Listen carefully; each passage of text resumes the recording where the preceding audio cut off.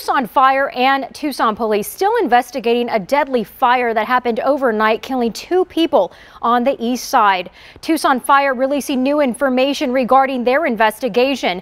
That's where we find News 4 Tucson's Daniel McFarland, who has been there throughout the afternoon and has the latest regarding their findings. Daniel. Angelique, the biggest new information we have is the cause of the fire is going to be undetermined as of right now. That could be changing in the coming days, but at least at the moment, they're not going to be giving a cause. So just to kind of set the scene and show you what we're looking at here with the fire. You do see that it burned most of the front side of this house early this morning.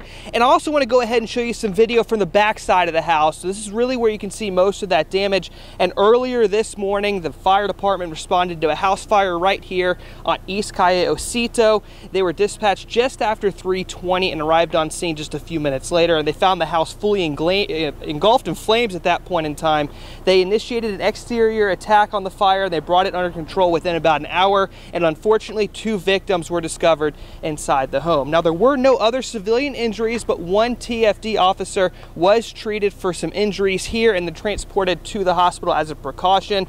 And also PAC, Pima Animal Care Center, was summoned to remove a dog who was uninjured from the backyard of the home here, and they are going to be obviously following up with this in the coming days. So again, this fire's cause is still going to be undetermined. We're going to be getting more information out here in the coming days when it comes to this fire. We know the family members have been notified of this. They have been by the house, and there is plenty of help coming with the people that need it here most. Back to you, Angelique.